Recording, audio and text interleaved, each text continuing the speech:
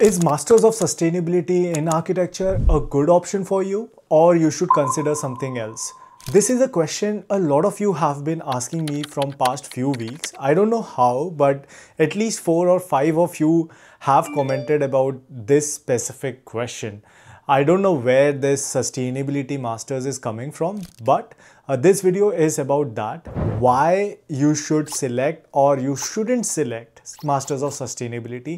What is my personal experience? I have personally taken green architecture and studied green architecture here in Canada, and I have also taken LEED certificate. So I know that what is the current scenario of sustainability here and probably in USA and around the world. So this video is about that specific topic, and I will also cover, like, if not sustainability, then what should you go for? What are the things that are more trending and what is going on in the world of architecture and construction right now. So without any delays, guys, let's get started with the video.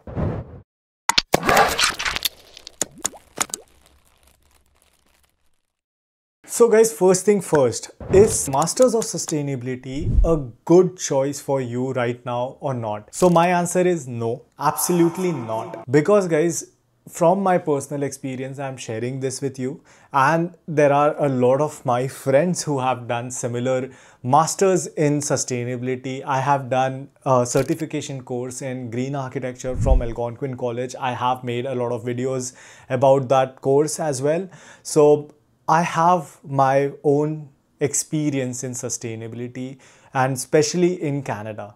So that's why I'm saying that sustainability, masters in sustainability is not a great option to do over here in Canada. Canada is very or highly inclined towards sustainability, but what is happening right now is they are not hiring, the companies are not hiring a person who has sustainability or masters of sustainability or something. People want students or newcomers to have skills in design, in technical drawings, in working drawings. So that's what they are hiring for.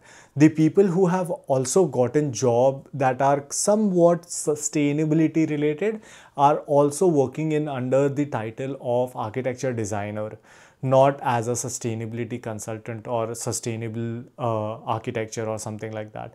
So the titles remains the same as architecture designer, architecture technologist, architecture technician, all of these things. I applied, I think so, for around 100 firms that are dealing with sustainability here in Canada, but they were not hiring. They are not hiring specifically a person who has done masters in sustainability.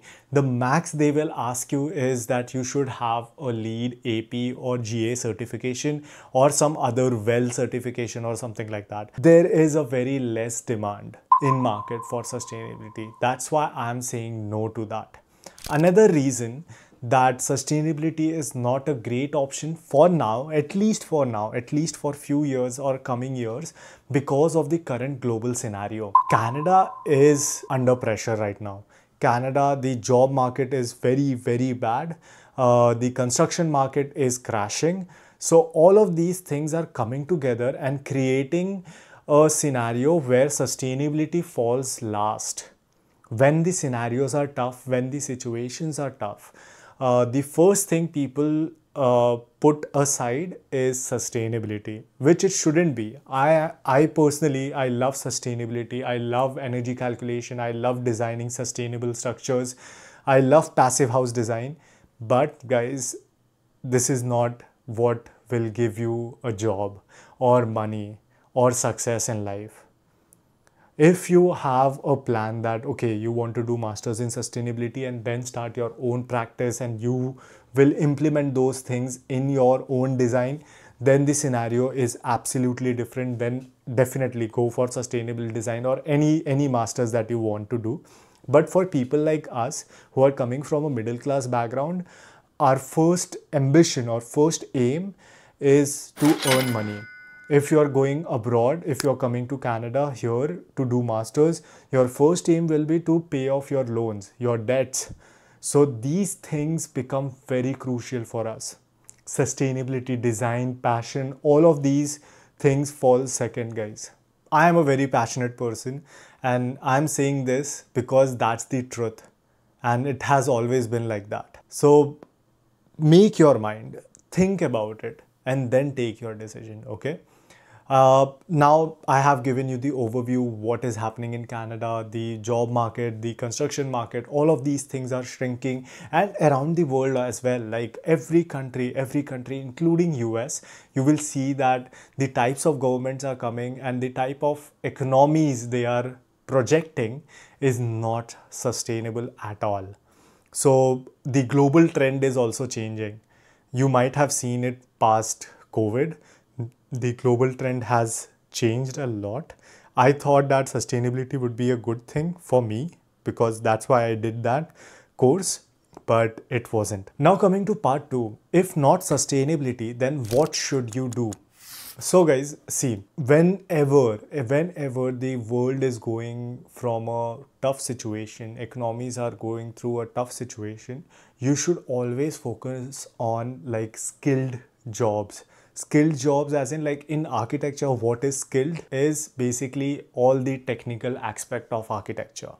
For example, you can get your masters into advanced architecture, you can get your masters into parametric architecture, computational design, you can learn how to make plugins, you can learn how to do computational programming for in Dynamo or in Grasshopper or something like that.